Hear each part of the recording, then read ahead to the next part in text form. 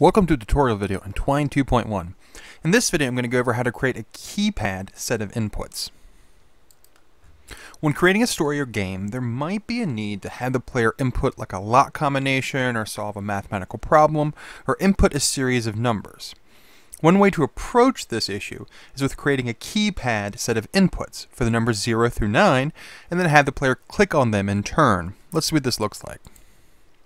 So here we have the instructions: enter a 3-digit combination, as well as a field where the numbers will appear, and then a keypad here where I can click on different numbers. So I click on 111, and that's it. So okay, clear it. Maybe 222, enter? No, guess not. Okay, so clear it. 890, clear. 456 maybe, enter? No, okay. Well, what's the combination? Well, I wrote the code, so I know what the combination is. It's 1, 2, 3. And we hit enter. And we got it right! Hooray! So, okay. So what does this code look like? Well, the very first thing I'm doing is using a passage called startup with the startup tag, so it gets run before everything else. And I'm setting entry to a string with nothing in it, so just the quotation marks, an empty string. I'm setting the variable entry length to 3. Remember, we had a 3-digit code. And I'm setting the solution to 123, the string 123. So the very first thing I'm doing is I'm setting up entry to be an empty string. I'm setting up entry length to be 3 because we only want a 3-digit number. And I'm setting up solution to be the string 123. Then as we saw in the start passage, it just points to keypad, so we can immediately move over to keypad. So keypad's got a couple of different things going on here. The very first of which has a division element, a div element with a class entry, and we'll go look at the CSS here in a second. But it has a hook with a name tag entry. So this is what we're changing each time we were looking at it. Inputting numbers changes entry. And then we have an HTML table with multiple rows and multiple cells. In each of these cells in this first row, we see a link repeat macro with the numbers 1, 2, 3. And then, when they're clicked, they're displaying the contents of the passage number 1, number 2, and number 3 each time. And it continues throughout this. So each time we click on one of these links, one of the numbers, we're displaying the contents of a passage with the corresponding entry here. So number 1, number 2, spelled out. Down here, clear for the clear, entry 0, and of course, enter.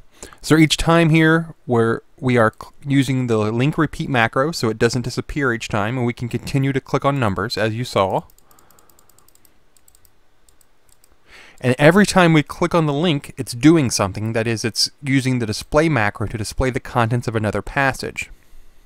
So closing this for a moment, we can come look at, I've arranged the passages within the editor here within the same order that they appear to the player. So we have number 1, number 2, number 3, down through clear, number 0, and enter.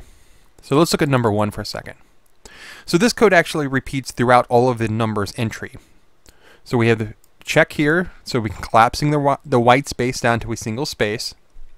And then we're doing a conditional here. So okay, if the entry's length, the length of the string, is less than entry length, the value of the variable, then allow us to enter more numbers.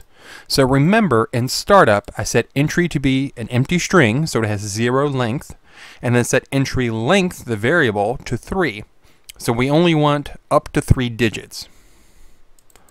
So in number 1 here, we double check that we haven't exceeded 3 digits, or the length of 3 for the string entry, and if we have, don't enter anymore. So we're only allowing 3-digit numbers. If we are, then we're setting entered, that is whatever was entered, to 1 in this case for number 1.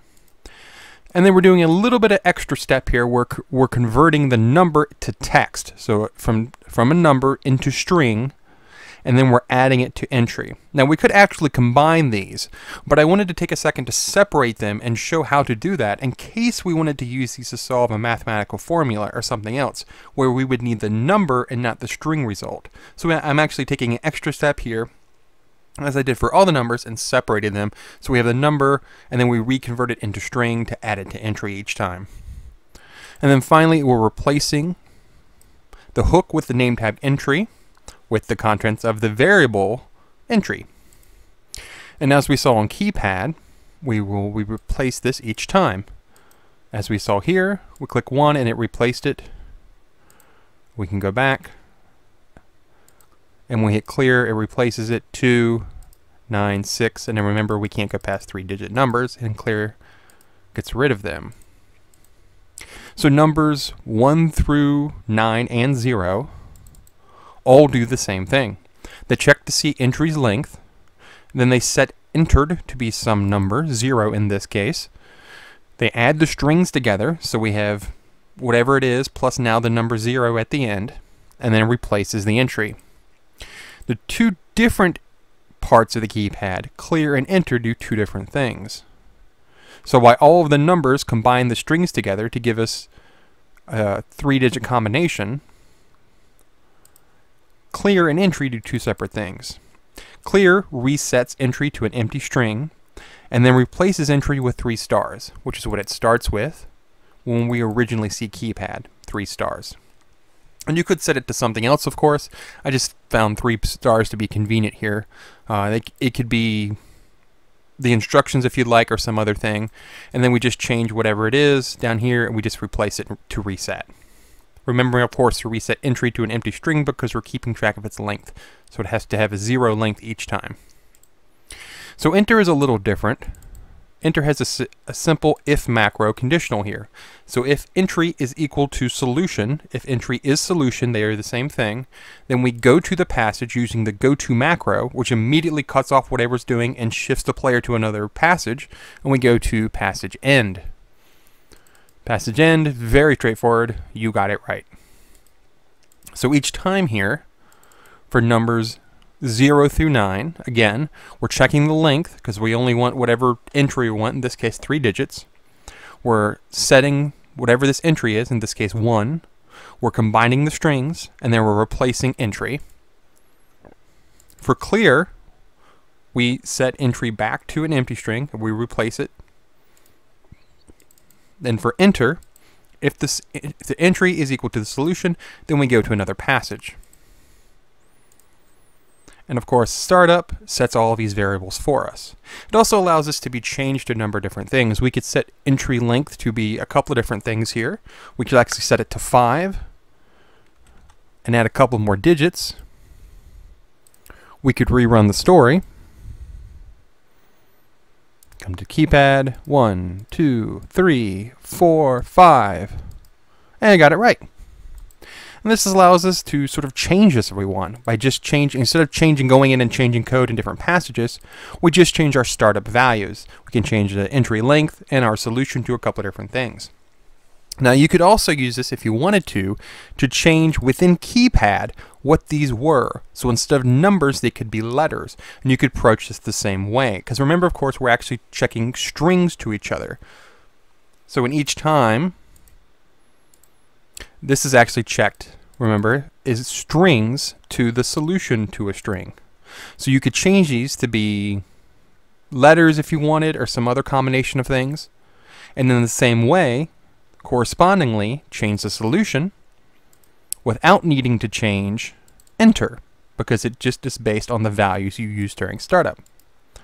So there's a number of different ways to approach this using keypad set of inputs in 0 through 9 or whatever you want to change it to, by just changing startup to change entry, entry length, and solution, and then changing keypad to whatever you need to change these to.